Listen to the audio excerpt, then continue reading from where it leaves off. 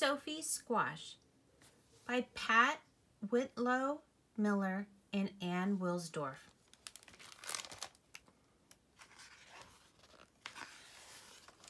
One bright fall day, Sophie chose a squash at the farmer's market. Her parents planned to serve it for supper, but Sophie had other ideas. It was just the right size to hold in her arms, just the right size to bounce on her knee, just the right size to love. "I'm glad we met," Sophie whispered. "Good friends are hard to find." At home, Sophie used markers to give her squash a face.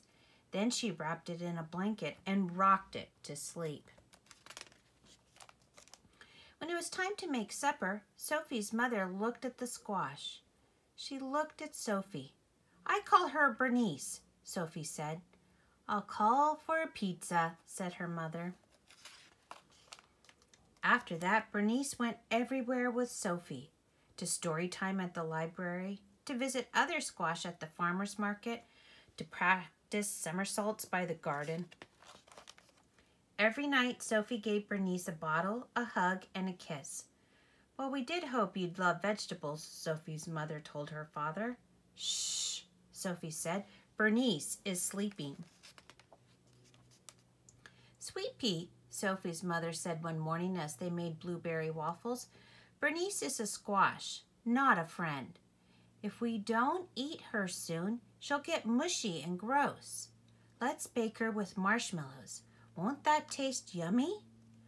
"Don't listen, Bernice," Sophie cried. That afternoon, Sophie's father took her shopping. "Sugar beet," he said, "Bernice is a squash. Why don't you pick a nice toy to play with instead?"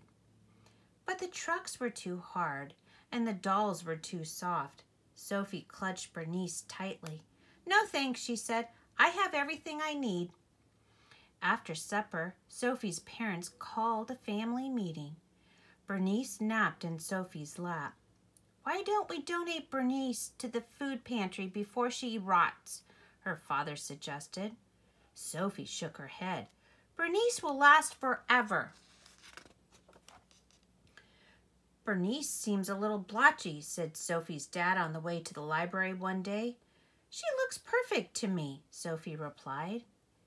At story time, some kids pointed and stared. "What's that spotty thing?" a boy asked. "Her name is Bernice, and she's a squash," Sophie said, "with freckles." "Maybe Bernice should stay home next time," Sophie's mom suggested. "Why?" Sophie asked. "She wasn't the one being rude." Still, as winter neared, Sophie noticed changes. Bernice seemed softer, and her somersaults lacked their usual style. "Visiting friends will cheer you up," Sophie said. At the farmer's market, squash were everywhere. Firm, shiny squash. "What keeps a squash healthy?" Sophie asked a farmer. "It's simple, really," he said. "Fresh air, good clean dirt, and a little love." Well, Sophie thought, I have all that. At home, Sophie cleared leaves from Bernice's favorite spot.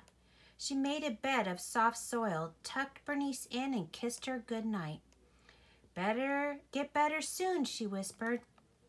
That night, while Sophie slept, the wind whistled and tiny snowflakes flew. When she awoke, the world was covered in white. "Do you think Bernice is cold out there?" Sophie asked her mother. "I'm sure she's warm and cozy under her snow blanket," her mother replied. Sophie gazed out the window all morning. She was still there in the afternoon when her father came home with a surprise. "You need a new friend," he said. "Meet Ace." Ace was nice, but boring. He just swam around and around in his bowl. But during the long winter, Sophie discovered that Ace was a superb silent reader who did fabulous flip turns, and he always listened politely when she talked about Bernice. Bernice was great at keeping secrets. When the snow finally melted, Sophie rushed to the garden. The only thing there was a small green sprout. It looked strangely familiar. See it right there? Bernice, Sophie said, how was your winter? After that, Sophie, Ace, and Bernice ate lunch together every day. One bright summer morning, Sophie somersaulted across the yard, landed by the garden, and stared in disbelief. Bernice had grown 2 tiny squash. Wow, Sophie told them. You look just like your mom. Soon Bonnie and Baxter were just the right size for Sophie to hold in her arms and bounce on her knee. Just the right size to love. The end.